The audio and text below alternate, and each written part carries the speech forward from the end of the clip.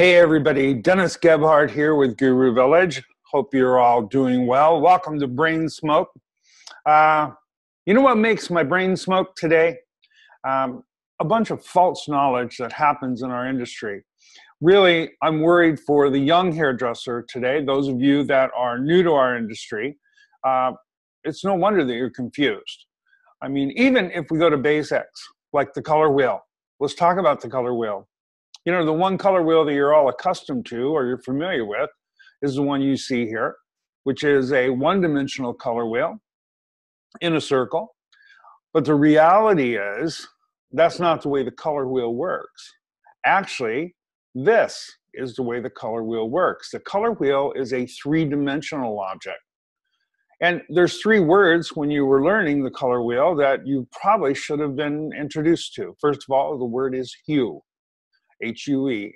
Hue is the name of the color, and it is a horizontal measurement around the color wheel, meaning that it is a complete circle. So there are 360 degrees in a circle. Therefore, there are 360 different hues that can be created on the color wheel. Actually, the color wheel should be called a sphere, not a wheel.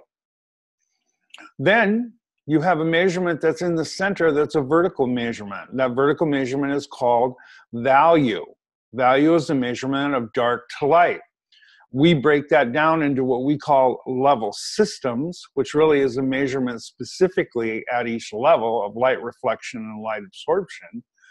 But there's also what we call visual values, and there are 5. Darkest dark, medium light, and very light. Quite simple, yes? And visual values is what gives us the foundation for the level systems that we choose to use today in professional hair color. So we have to understand that if I take those 360 different hues and I measure them levels 1 through 10 on depth, based on depth, I mean, I can have a medium blue, a dark blue, a light blue. I now have the possibility of creating over 3,600 different color tones based upon vertical measurement, value, and horizontal measurement, hue. And how many did we learn? We learned 9. That's what we learned, 9. We learned blue, red, yellow, violet, green, orange. Those are all we learned. And then the intermediaries, blue, violet, red, violet, and so on and so forth. Only 9 shades. And I've just given you 3,600. Now, if you go from the center of the wheel out to the outside of the ring, there's another word you should have been taught, which is called chroma, C-H-R-O-M-A. Chroma is the measurement of purity in a color, meaning that the closer to the outside ring we are, the more pure tone the color is. The closer to the inside ring, the more flat, muted, drab, or muddy the color result will be. There are 18 chromatic rings. Therefore, if you take those 3,600 I just gave you, different colors and value, hues and values, and you add in the radial measurement from the center of the wheel out, you find that there's about 64,800 different colors that can be created. And we learned how many? We learned 9. Can you see why we're confused? Now, you complicate that when you start going to color classes and people start talking about primaries, secondaries, and tertiaries, or intermediate, however you learn the color wheel.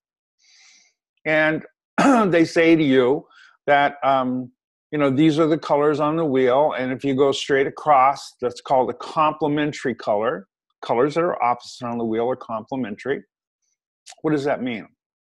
That means that when I set those two colors side by side, they enhance each other. But what they don't talk about sometimes is the harmonic colors, and those are colors that set together side by side on the side of each wheel. Harmonic colors are really wonderful because I can add a harmonic color to my color so I can soften it, but I don't give up the true tone of the color. If I add a complementary color, what I'm trying to do, or what I'm doing, is I'm bringing that color closer to the center of the color wheel, and I may start to lose reflection in my color result. So those are 2 things that they should have probably talked to us about, but most of them didn't. So complementary colors are what we all learn, most of all. Then they start talking about what makes up the center of the color wheel. And this is what I find very interesting, because many manufacturers still today teach that the center of the color wheel is brown. And it is not, because brown, the color brown, is actually an uneven ratio of blue, red, and yellow. It's actually 1 part blue, 2 parts red, 3 parts yellow. Brown actually belongs in the upper right-hand corner of the color wheel. The center of the color wheel is actually gray. And if you think back to any color classes you've ever taken where you mix 1 part of blue, 1 part of red, 1 part of yellow, you never made brown. You made some sort of a little gray brownish mess there in the center. And why is that important for us to understand? It's because we are taught in this industry to use complementary colors to refine the colors that are opposite of them. We don't always have to do that, because sometimes you can use the center of the wheel color, which is gray, 1 part blue, 1 part red, 1 part yellow, and you can refine the color without giving up reflect. Remember, color does one of 2 things. It either reflects light, which makes it a bright color, a shiny color, or it absorbs light, which makes it a darker color or a flat or matted color. So understanding the color wheel, understanding how to formulate is huge in this industry. The color wheel is a map for us as salon professionals to help us predict success in our color results. So you need to embrace the color wheel. We need to tell the truth about the color wheel and help salon professionals learn to master this craft. As we say at Guru Village, learn it, live it, own it. And when you do that, you will master your craft, and it will be a wonderful journey for you. If you want to know more, come visit us at our website, www.guruvillage.net, or attend one of our online classes or our live classes. I would love to see you there. I promise you we can share with you ways to predict successful color results consistently in the salon. So until I see you again, from my heart to yours, I'm Captain Color. I'm out.